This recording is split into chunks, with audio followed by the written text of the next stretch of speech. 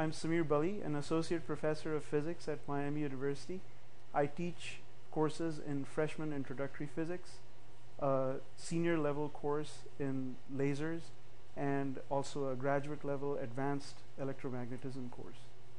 I have 7 undergraduates and 1 graduate student working with me in my research lab. We conduct research on atoms that have been cooled and therefore slowed down, and ultimately trapped by laser beams. These atoms are so cold, a millionth of a degree above absolute zero. That means 1,000,000 times colder than even liquid helium. They're so cold that you can actually see them move with your bare eyes. They are the coldest matter in the universe. How does this work?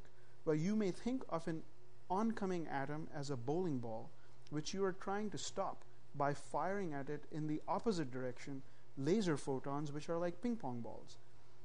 If you have enough ping pong balls, and keep in mind that a laser that puts out even just a fraction of a milliwatt, too weak to hurt your eye if it were to hit your eye, even that laser puts out 1,000,000 times 1,000,000,000 photons per second.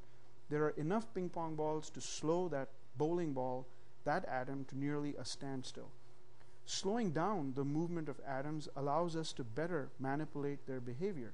This research contributes to 2 exciting new technologies.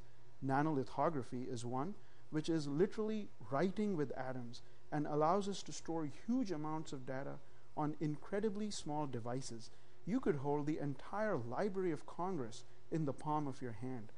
The other technology is quantum computing, which enables us to compute millions of times faster than the fastest current computers. Cold atom experiments are extraordinarily sensitive. Mechanical vibrations, such as from a truck passing by outside, can destabilize the lasers, so while taking data, we need to float the experimental chamber on a layer of air. Stray magnetic fields, including the Earth's magnetic field, need to be completely cancelled. The experiments themselves need to be done in ultra-high vacuum, which were assembled by students at Miami. Barely touching the inside of that ultra-high vacuum chamber introduces enough body oil to completely ruin the experiment. As you might guess, almost all the instruments we need are not commercially available, so we build them ourselves.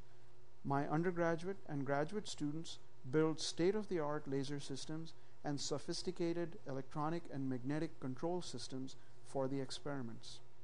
If you like building things and conducting cool, microkelvin cool, cutting-edge research, then come to Miami and visit my lab.